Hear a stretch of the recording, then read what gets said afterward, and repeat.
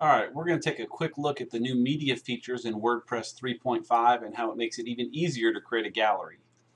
Now, we've been big fans of the gallery for a long time, and I'll show you why in a second. On the new version of WordPress here, it's even easier to create than before. So we'll go to a post and just add a new one. And this will work for any post or any page. So we'll call it Gallery Test. And we can put some text in here if you want, talk about your gallery, talk about why people are going to see these pictures. And click the old Add Media button. This brings a big full screen thing where you can drag and drop some files over or click to select. So I'll drag over, I don't know here, I got 8 or 10, like 9 I guess actually. We'll drop them in. There's a nice new feature here showing them loading in.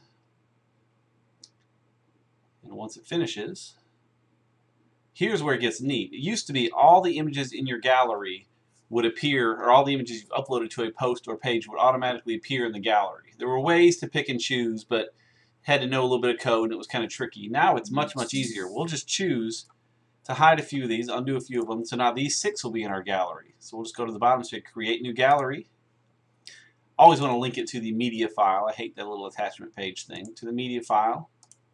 And that's it. And then if we want to, because it's only using a few, we can say, and also here are a few more.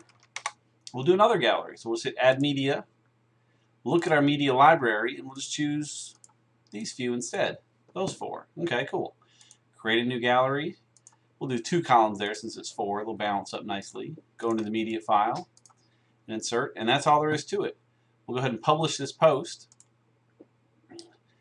I will note I have installed one other plugin that's going to help make this gallery work even better. The popular Jetpack plugin has a feature called Carousel that makes this work really neat here. So let's go ahead and take a look at this post. And I'll show you the carousel piece of it. Here, I'll look at that real quick while it's loading.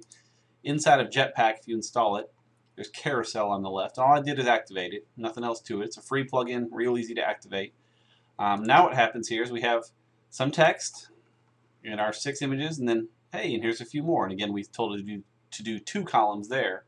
And what happens then, if someone clicks it, you get a nice full screen image, and then this is the carousel feature that's going to take them through it. And that's all there is to it. It's a great new feature, and thanks to WordPress 3.5, it's a lot easier to pick and choose which pictures you want to include. We can even take it a step further. We'll go back into our post here. And if we were to edit one of these galleries, you can click and hit the edit button. And now also lets you drag and drop to change the order of them. It used to be very difficult to put them in a specific order. Now you can just drag and drop all day to change the order, put little captions under them. It's really a very slick feature. So once you have WordPress 3.5 going, I encourage you to try out the new media features and play with the new gallery.